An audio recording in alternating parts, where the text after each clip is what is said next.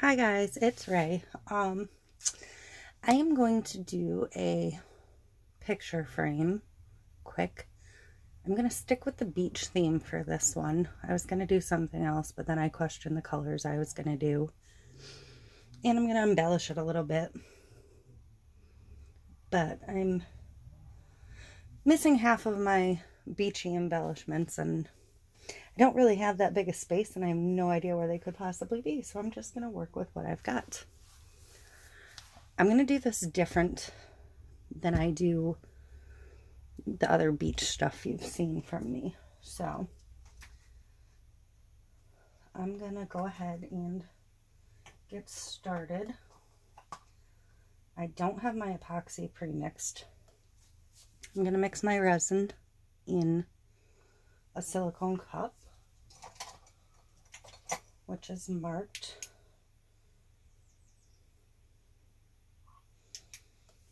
I have it marked at the 40 and 80 milliliter line. So I'm going to go ahead and mix one part of each.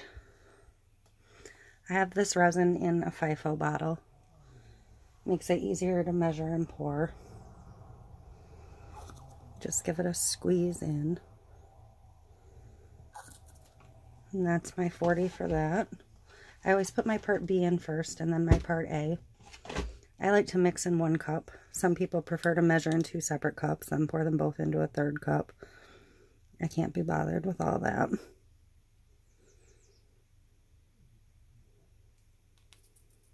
Okay.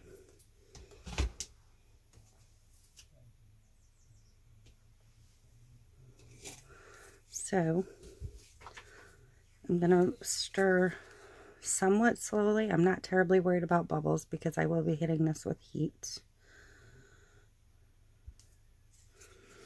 And it's pretty warm in here, so it shouldn't be difficult to mix. I don't normally show you this step. I usually come in with the resin done, but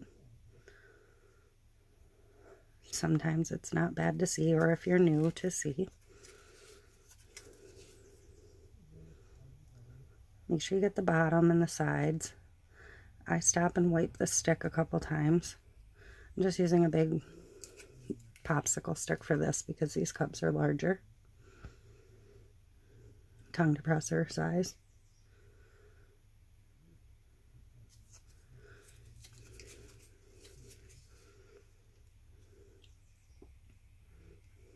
And if you're experienced in mixing, you'll know when it's mixed, but it should flow smoothly off the stick. And I can see the color change happened. It's back to clear. It turns sort of milky for the first couple seconds when you start to mix. Again, make sure you get your bottoms and your sides really well. Some people mix super slow to get no bubbles. I'm not one of those. I don't really worry about the bubbles.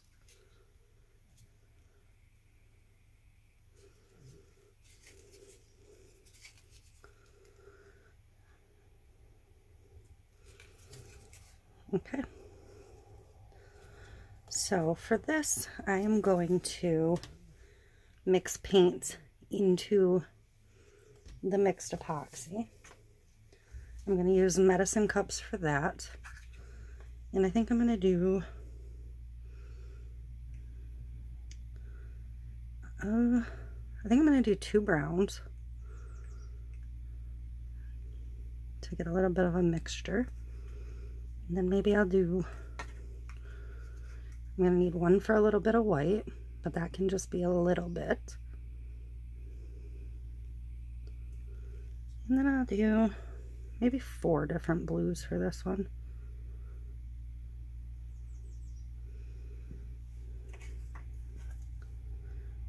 And I'm probably mixing way more epoxy than I need. But I haven't done this size frame, so I'm not entirely sure. And I know I'm going to have some spill off the sides and whatnot, so. Okay. This I just set to the side. When it dries, I'll flip it inside out and peel any excess epoxy out. They clean up really easily. I prefer mixing in them, less waste. I'm going to go ahead and use my SEAPAINTS Secrets for this. So it doesn't take a lot of paint. If you put too much paint in the epoxy, when you mix it, it'll get stringy and unworkable. So you just want a little bit. And when you're working with paint in your epoxy, you do want to move a little bit quicker. I don't really need that much for that, so I'm going to pour a little bit more of that back in a blue cup.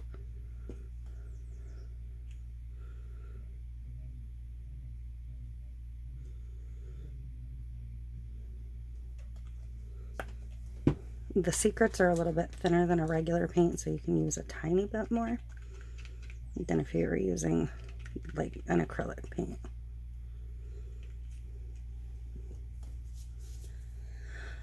For the white, I'm going to use their actual white paint because I don't have any of my white Secret handy. I also just quickly painted the frame in this color, so I'm just going to dip a little bit out. And I'm also going to use this time, this is Pinata white alcohol ink. It's just poured into my refill bottle. We'll see if I can actually get any out. I'll give it a couple drops of that. Pinata brand by Jacquard. Set that to the side a minute. I did tape this off. You usually see me work without taping off because I'm trying to avoid too much getting down in here where I have to clean up in a tight space. I'm going to use this color. I use a navy, a lighter color, and I want one more. I'll use this one.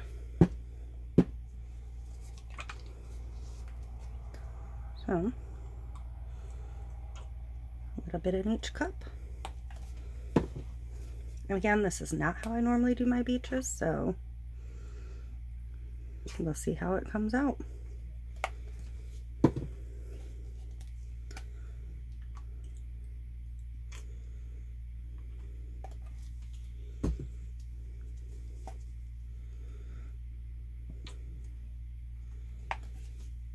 Okay, 1, 2,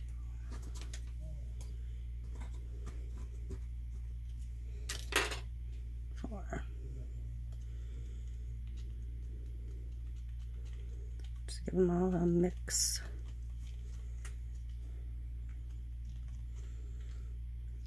I decided to paint it instead of leave it the plain wood, just because I'm not going directly onto it with the color, and I didn't want any space that doesn't get color will be fine with the white, but I felt like the wood might stick out a bit, so that was why I went to that way. Doing it this method, I'm not sure how the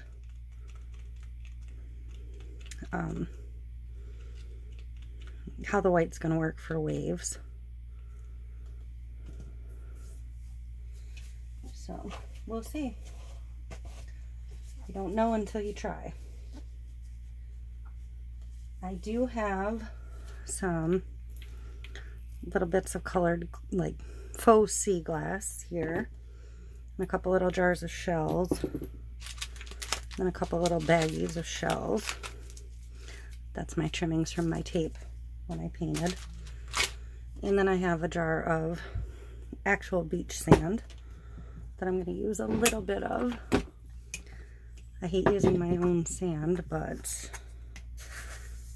I haven't found a good craft sand that I actually like yet. So I've been using this sand. So whoever gets this piece will have a little bit of my daughter's vacation trip to Cape Cod.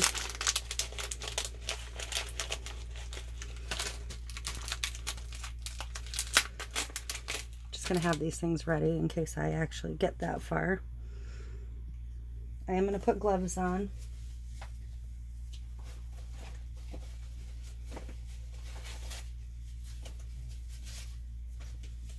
You don't want the epoxy touching your skin if you can avoid it. Some people do have a topical reaction to it. So I'm going to start and try and get these little cups more to the corners, so it can flow around them, not onto them. And I'm going to get started. I'm going to start with the browns. I'm going to mix it again. And I think I'm just going to do even.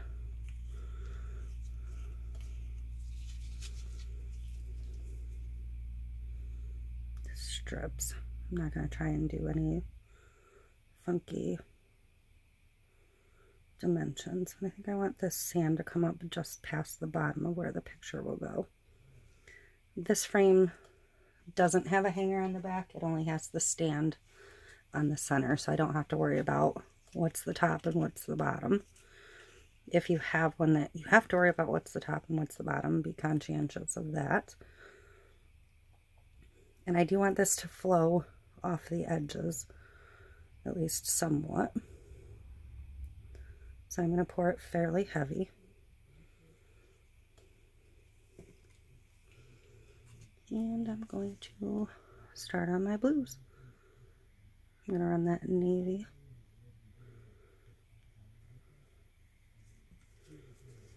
And then I'm going to overlap a little bit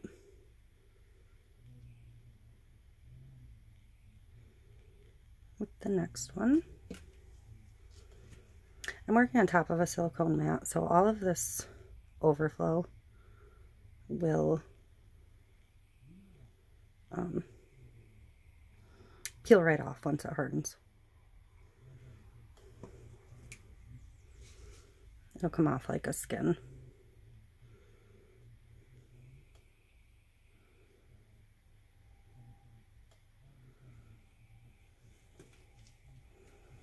I'm going to bring a little bit more of this in and down a little further.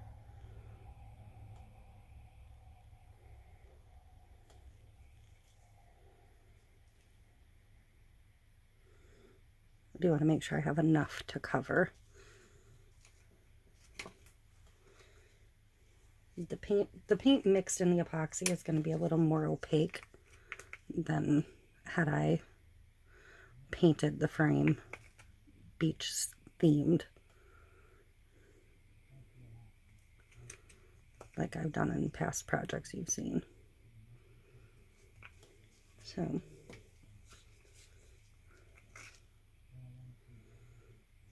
it'll have a little bit of a different effect. I'm going to see if it'll run a little bit this way, just to fill some more of that in.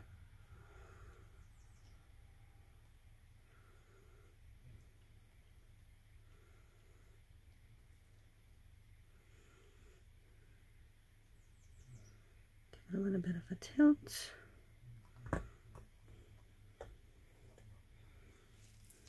Now I am getting epoxy on my hands. I'm going to go ahead and fill in some of the white spots. Make sure I got the center covered. All the way around.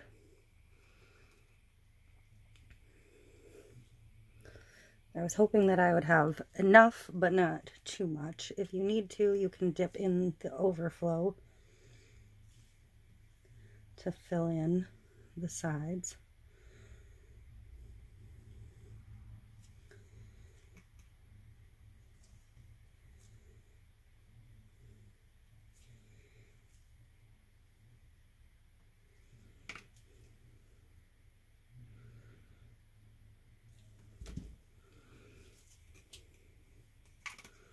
that out of the way so I can reach this side.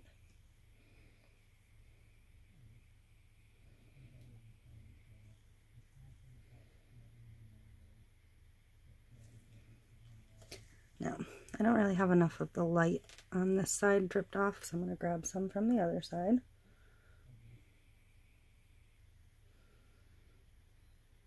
Okay. And I'm going to put a little more of the dark brown in there just to fill across the bottom.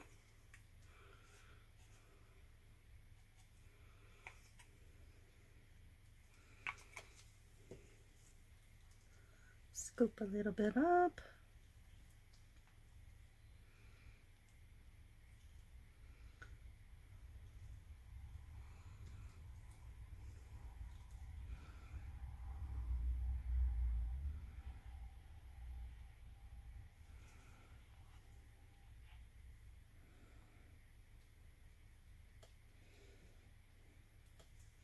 Now I'm going to heat this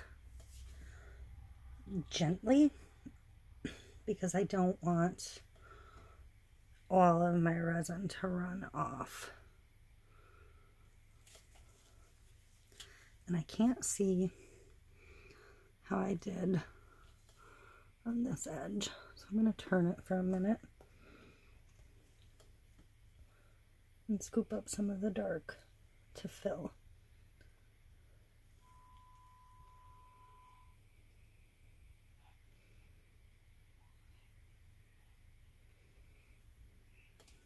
Okay. I'm going to take these gloves off. I'm going to grab a baby wipe and just wipe where I touched my wrist real quick. I'm going to hit it with my heat gun. This is just an embossing tool.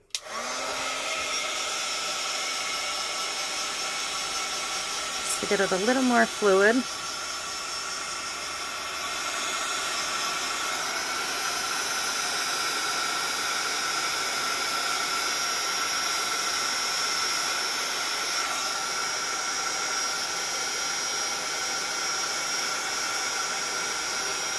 The heat gun will move the resin more than the torch will.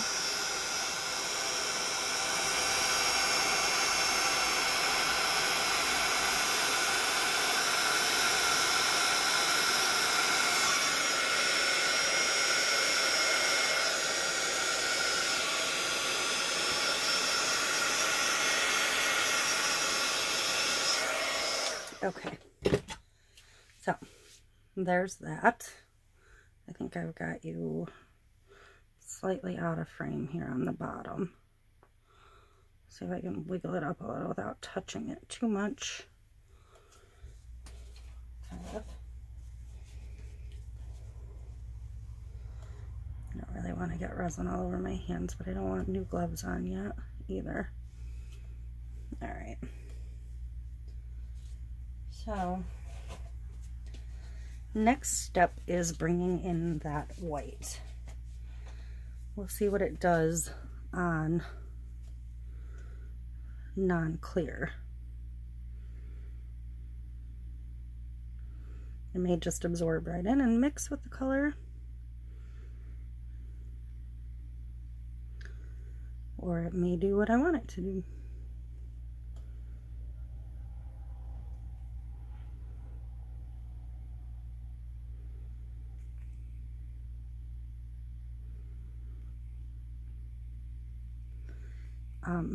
When you mix the paint in the resin, you get a slightly different color than when you paint it, because all of those colors were used in this piece. So you get just a slightly different look. Not to say that there's anything wrong with that. I'm going to hit this with the torch. It may smoke a little. I'll try not to. Torch versus heat gun, you need to move it much faster.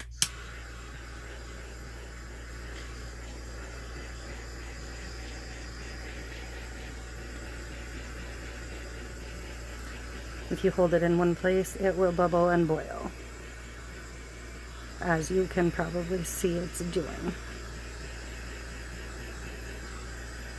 That will also discolor the resin if you get it too much. So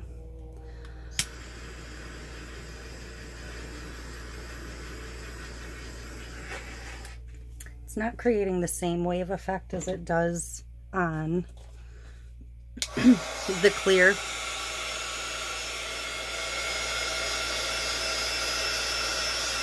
So I'm going to switch to the heat gun and just work the lines down a little bit so they're not as harsh.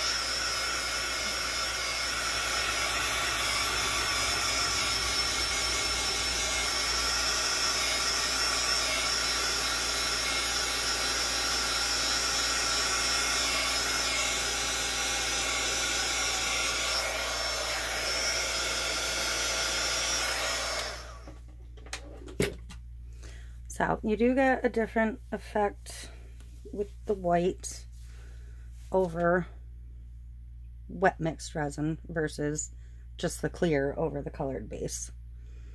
It's not going to create the cells and lacing like it does on a painted surface. This was painted on the board underneath, if you saw the video for that. So the white kind of floats on top versus mixing in here. I'm not saying there's anything wrong with the way this looks, just a different effect entirely. So I may just add a little more white and let it mix in a little bit.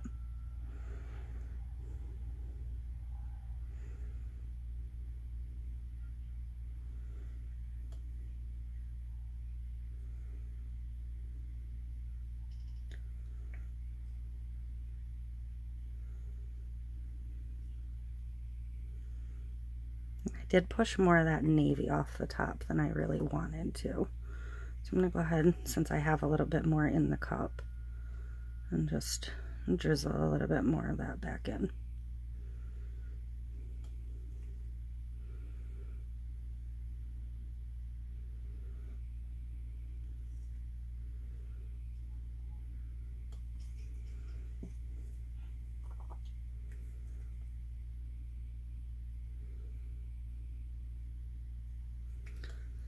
I'm just going to let that sit like that for a few minutes while I embellish the bottom. I'm going to embed some of these things into the resin. I'm going to go ahead and put a glove back on, just so if I touch it or if I touch anything, I'm not getting it on my hands. I'm going to bring the cup with a little bit of clear back over. I'm just going to sprinkle a little bit of the sand over it.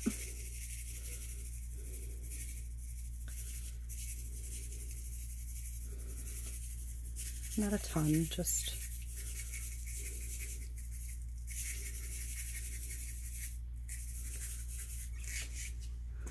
like that. And I spilled this green. Just gonna dump a couple of shells in a baggie into the cup just to make them accessible. I'm not gonna use all of those. Those ones placed themselves because they're just tiny ones. Now, if I think there's enough resin there to hold, I don't have to, but I'm going to add just a tiny bit to the back of the bigger ones, just to ensure they get a good bond to the piece.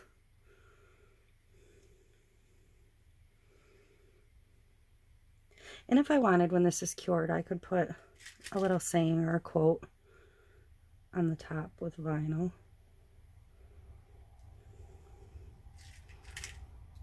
You know, beach days or beach vacation. Whatever I thought. I'm just going to drizzle a little bit around too.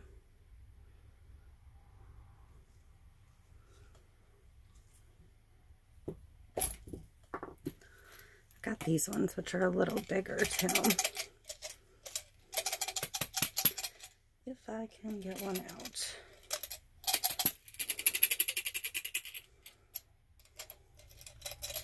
Of course, they want to be stubborn, and I know I have a jar of these open somewhere.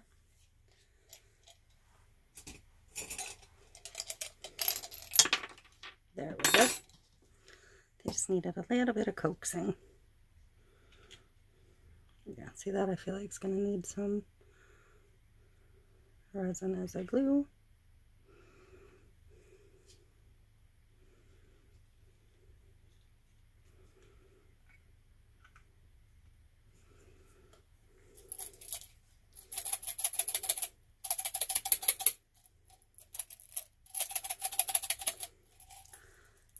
And this one's these little black spirally shells.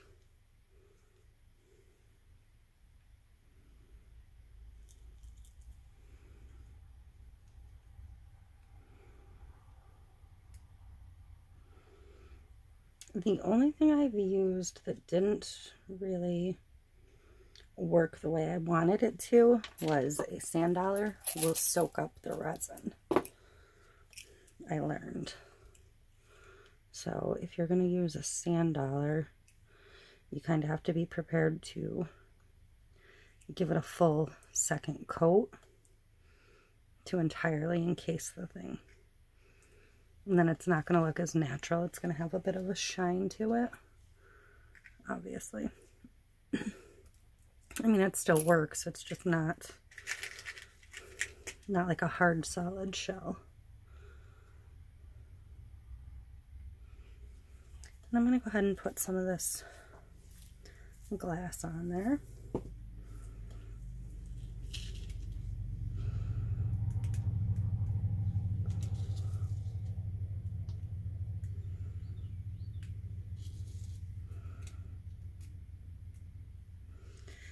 If you do this and you use the glass, obviously, unless you're using actual sea glass, you might find some sharp pieces.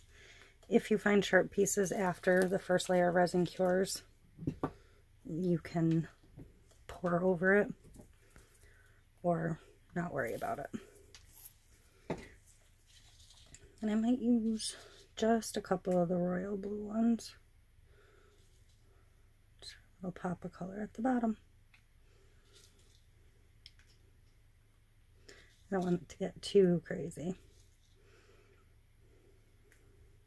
I think that'll do it. So that's how I'm going to embellish the bottom. And I'm just going to hit the top with a little bit of heat again to blend that white in just a tiny bit.